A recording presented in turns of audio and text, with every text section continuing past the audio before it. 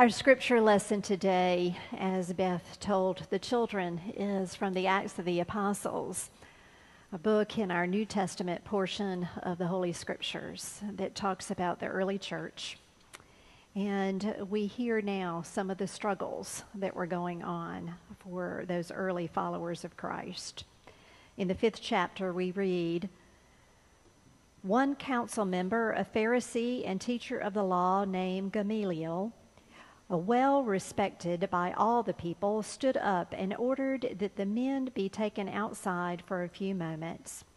He said, 'Fellow Israelites, consider carefully what you intend to do to these people. Some time ago, Thaddeus appeared, claiming to be somebody, and some 400 men joined him. After he was killed, all of his followers scattered, and nothing came of that. Afterward, at the time of the census, Judas the Galilean appeared and got some people to follow him in a revolt. He was killed too, and all of his followers scattered far and wide. Here's my recommendation in this case. Distance yourself from these men. Let them go. If their plan or activity is of human origin, it will end in ruin. If it originates with God, you won't be able to stop them. Instead, you would actually find yourselves fighting God." The council was convinced by his reasoning. And after calling the apostles back, they had them beaten, and then they ordered them not to speak the name of Jesus. And then they let them go. The apostles left the council rejoicing because they had been regarded as worthy to suffer disgrace for the sake of the name. And every day they continued to teach and proclaim the good news that Jesus is the Christ, both in the temple and in the houses. This is the word of God for us, the people of God. Thanks be to God. Amen. How many of y'all remember the saying, "Talk to the hand"? Some of you do. Some of you do. It was the ultimate blow-off. When someone said something that you didn't want to hear, they said something that was disagreeable to you, you would put up your hand, you turn your face the other way as if to say, "I'm not listening to you. What you have to say is not worthy of my time to hear. If you just want to hear your voice drone on, go ahead. Talk to the hand." It's the ultimate in disrespect for what other people have to say, disregarding their opinions, not being willing to be open enough to try to understand where they are coming from and why they look at things differently than you do. Discounting other people and making them feel less than yourself. In his book, American Gospel, John Meacham says, if totalitarianism was the great problem of the 20th century, then the greatest problem of the 21st century is extremism. How true is that? We seem to be pushing further and further towards the extremes on both sides of the spectrum. And how are we to be the church that the world needs in a culture like this? As I wrestled with that question and was working on this sermon series, I was reminded of the story of Gamaliel, the character that we just read about in that portion of the Acts of the Apostles. Gamaliel shows up several times in the scriptures, a wise and respected Jewish teacher, a Pharisee, who actually taught Paul when he himself was a Pharisee before his conversion. A respected teacher of the law. Gamaliel was a member of the Sanhedrin, which is the ruling Jewish council of the Pharisees and the Sadducees, located in Jerusalem around 35 AD. And he, in this passage that we read about, it takes place sometime after the day of Pentecost when the Holy Spirit has descended upon the disciples and they are going out and boldly preaching about Jesus, about the one that they are following, the one who suffered and died and rose again, the one who promised them life and life eternal. That Spirit that empowered the disciples to go about teaching and preaching. And somehow their preaching and their teaching really infuriated the religious leaders of the Sanhedrin. And so they call a special meeting, and at this gathering they take a hard look at the disciples, and they make a decision that they want to not just keep them in jail, but to kill them. They need to put a stop to the boldness of these people who are going around preaching about Jesus. Now I want to stop there for just a minute. Why do you think they were so infuriated that the disciples were preaching and teaching about Jesus? What was so threatening to them about disciples telling other people about Jesus? Certainly, people were believing the disciples and following the disciples, but the disciples were not hurting the Pharisees or the Sadducees in any way. They weren't being violent. They were simply telling their truth to all who would listen and hear it. I think at the bottom line, these Sadducees and Pharisees were afraid. They were afraid of people believing something different from what they believed. They were afraid that people hearing what the disciples had to say, that the disciples would start believing something very different from what they thought was the only truth that everyone should believe. They were espousing an understanding of the ways that the world works that were different from the ways that they had always believed and that they were teaching, their own worldview. Now, if I'm honest about it, it bothers me when people have such a rigid stance in life. And yet, I have to admit, I can have that rigid stance in life too. I mean, y'all know my little Joey, bless his heart, when he gets old enough to know that I talk about him all the time, he may be embarrassed. But he will be 2 years old next Sunday. And I think about his little life a lot. And I think, what if he ends up being connected to a group of people who teach him that prejudice is right? What if he ends up being connected to a group of people who don't represent my values? What if he ends up being connected to a group of people who teach him that it's okay to be a racist? I would be afraid to have him be connected to any group like that. I would fear that they would somehow brainwash him. And I would want to keep him away from any group that was trying to teach him that it's okay to hate other people. There are things for us to be afraid of and to keep our children away from. But to be honest with you, I wouldn't go to the extreme that these Sanhedrin wanted to go to. I wouldn't want to wipe the other people off of the face of the earth. I would want to pray for them. I would want to reach out to them in some way if I could. Fear can cause us to act in ways that can undermine the gospel of Jesus Christ. Now, some of you probably know the story of Karl Marx.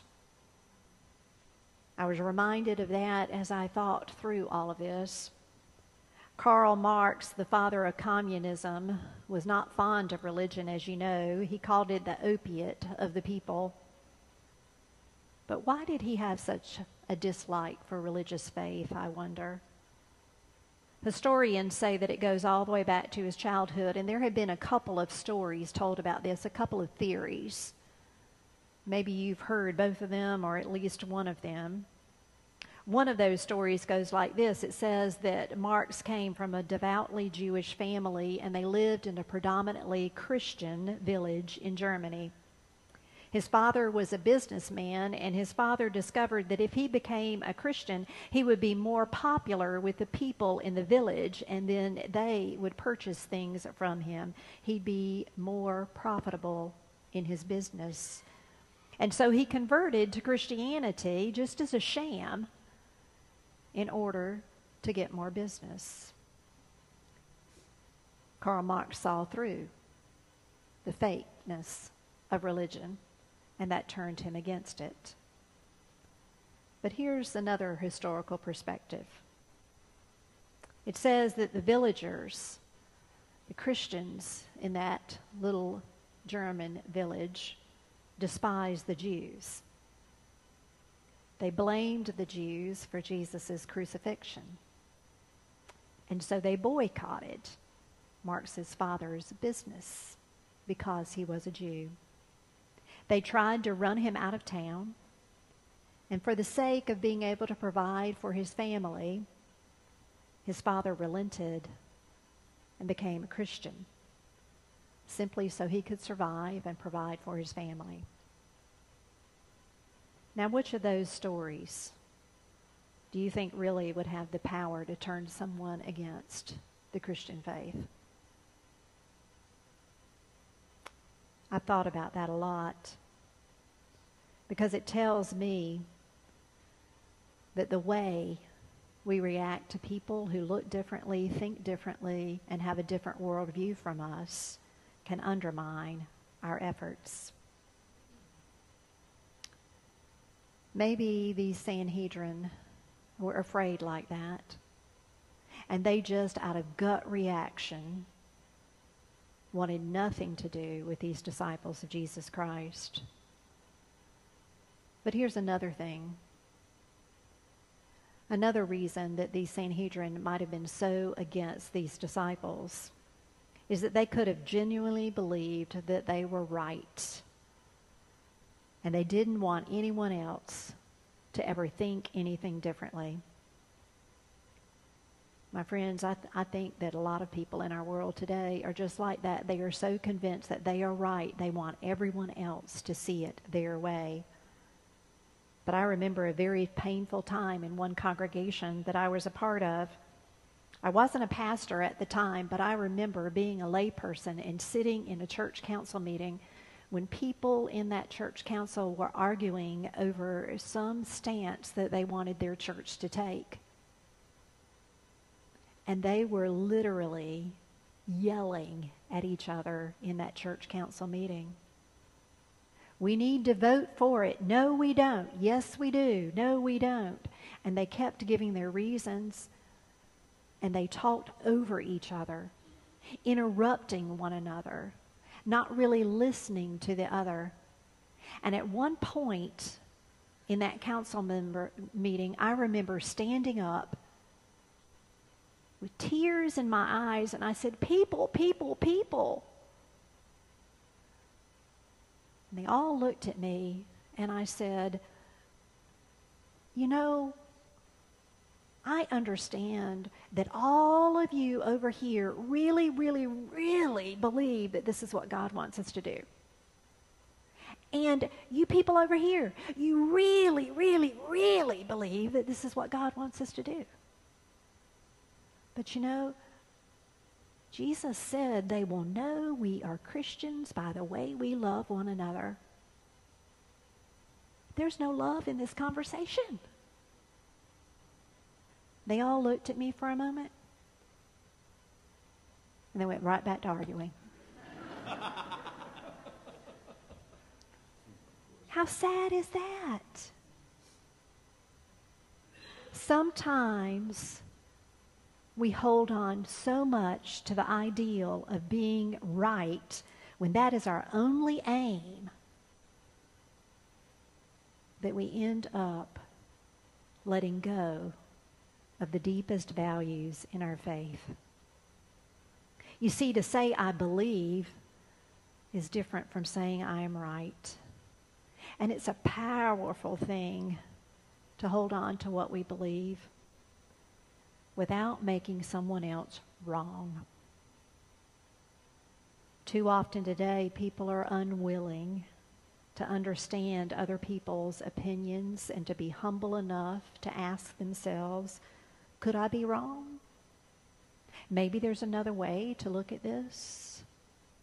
And when we hold on so tightly to our own beliefs, my friends, we don't leave room for the Holy Spirit to work in our lives or in the other person's life. Because if we stop and listen to the other person's side, we can model for them to stop and listen to our side and to pray for the truth that may be somewhere in between the two. Gamaliel reminds us in this story that we need to listen, for that is exactly what he does at first. He listens to the rest of the Sanhedrin. He listens to what they have to say. And as they start to turn their opinion into a crusade against these disciples of Jesus Christ, he speaks up. And in doing so, he shows us the first step in civility and respect, a willingness to not let go of our own beliefs, but to speak the truth in love, letting our voice be heard, just as Beth told the children, being bold enough to hold on to our own beliefs instead of keeping silent and leaving it up to someone else and allowing the train to go away from the station. If we're bothered enough about a matter, maybe the Holy Spirit nudging us to say, interject something here. Practice civility as you do it in respect for the other person. So how did he persuade them? He says to them, I want to remind you of history. I want to remind you that we are not the first people to deal with a controversy like this. So remember how things happened in the past. He wasn't saying that directly to them. He wasn't saying, you stupid people, look at what's gone on in the past. He just wanted to bring up to them, let us think about this a little bit. These things have happened in the past. And I know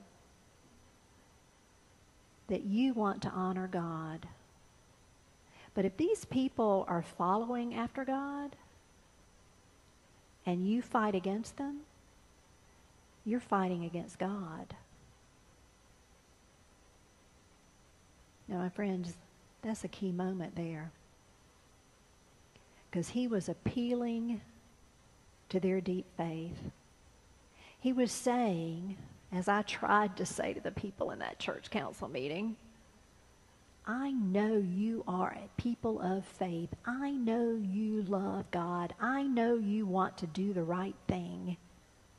And if these people are wanting to do the right thing, and if they are of God, God will take care of that.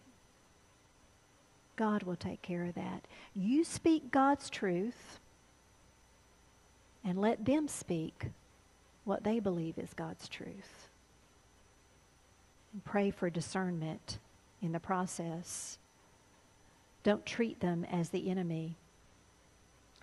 In sharing those words, Gamaliel was reminding them that the Old Testament writer of Ecclesiastes has said God has put eternity in everyone's heart. Tap in to the Holy Spirit's presence in the midst. Learn the art of disagreement without being disagreeable. Learn the art of being respectful in your disagreements. Unfortunately, too many people in our world today have forgotten that. We draw lines and separate and forget to look for the spiritual in our neighbor. In our culture, we're losing that art. In many ways, we've already lost the art of respectful disagreement. But I want to remind you of something that happened a few years ago that modeled for the world what the church, I believe, is called to model for the world. Some of y'all may remember a few years ago, Jerry Jones, the owner of the Dallas Cowboys, invited several guests to watch the Cowboys play the Packers at the Cowboys Stadium.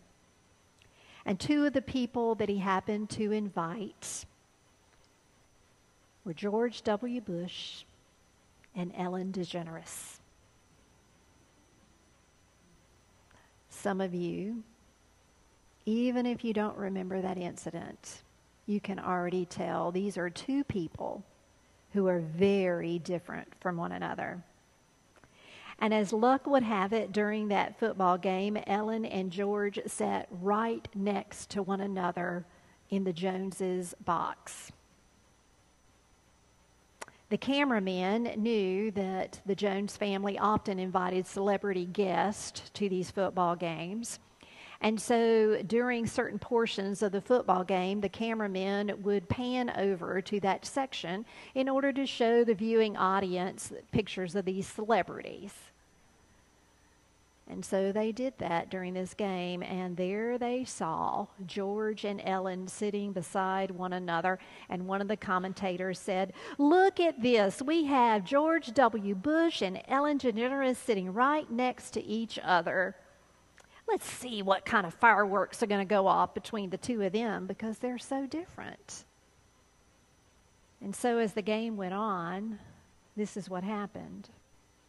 George W. Bush and Ellen DeGeneres both watched the game, and they had a delightful time. The cameramen showed them talking to one another, laughing together, smiling, enjoying the game together. They got along. They were talking and laughing as different as they are. They were kind to one another. And as America was watching this, some people became offended. And they thought, how on earth can Ellen DeGeneres sit there beside that man? Doesn't she know what he believes and what he thinks? Doesn't she know how different he is from her? Doesn't she know what kind of opinions he has of people like her? And they handled it in a very mature way. They went straight to social media. And they stamped out phrases like this. "Why is Ellen being so kind to that man? Doesn't she know who she's sitting next to? Doesn't she know what he believes?" Well, Ellen got word about all of this firestorm that was going up of people being mad at her for being kind to someone who saw things differently from her. And this was back when she had her television show, so she had her platform. And in her opening monologue, she said to everyone, she said that she understood that they were criticizing her. And so this is her quote. "Why is a gay Hollywood liberal sitting next to a conservative Republican president? Well, when I end my show every day with the phrase, 'Be kind to one another,' I mean it. I'm not just saying it to get better ratings on my show. I'm not just saying it because it makes me look good. I actually believe it. We are to be kind to everyone. And she went on in her monologue to talk about the fact that she has a lot of friends who think differently than her, and she doesn't expect everyone to think the same way that she does. But she said that doesn't mean that we need to treat them disrespectfully. Jesus said the same thing over 2,000 years ago in what we call the Sermon on the Mount.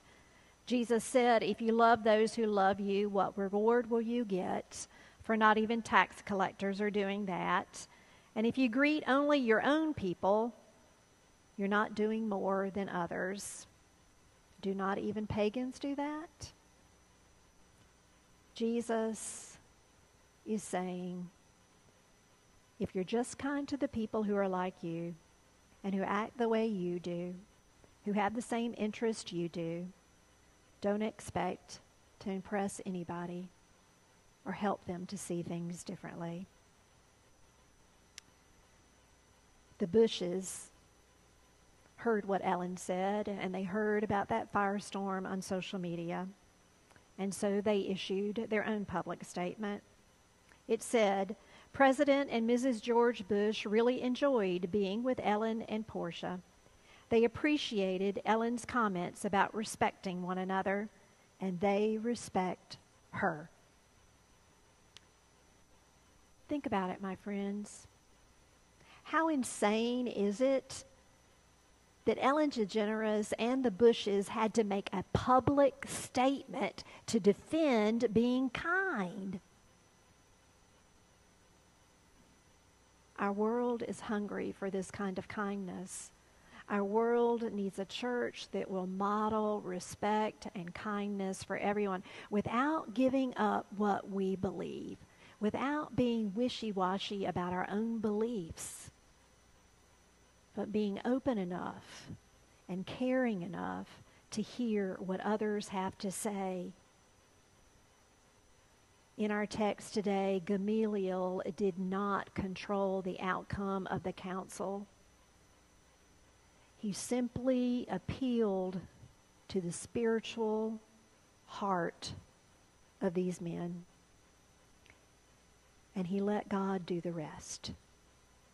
May we have the courage and the faith to so live.